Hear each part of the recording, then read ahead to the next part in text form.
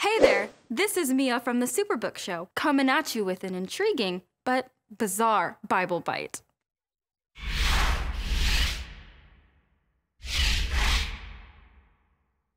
Today I'm going to start with Greek mythology. That's right, we're going to start with a story that is made up, imaginary, but I assure you we will end up with something that is true.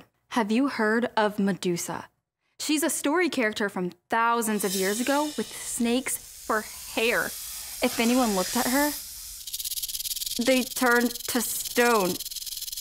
If you ask anyone to describe Medusa today, they'd probably tell you how ugly she was. That's why people turned to stone when they saw her. She was so gross to look at. But here's the thing, according to the story, Medusa wasn't ugly at all. She was actually very beautiful, even with snakes for hair. So, something we told ourselves is revolting is actually really nice to look at. Except you turn to stone. The price of admission. Here's where we come back to true stories. Think for a second about Satan, the devil. We might think of him looking like this. Ew, gross.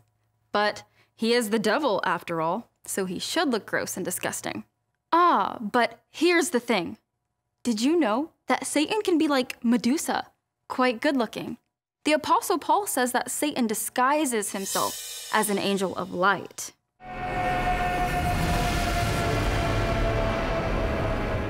That's why in Superbook, we will often show Satan looking like an angel. But don't let those good looks fool you. Satan truly is evil, even if he does come in many disguises. So, I guess that's the lesson of Medusa and Satan.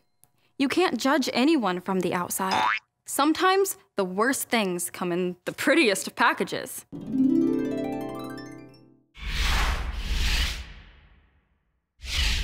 Hey, I hope you enjoyed today's strange Bible factoid. Don't forget to like us below and subscribe to the Superbook Show. Also, go to superbook.cbn.com and join to become a part of Team Superbook. From there, you can watch Superbook adventures, play games, and win prizes. And look for our next bizarre Bible bite.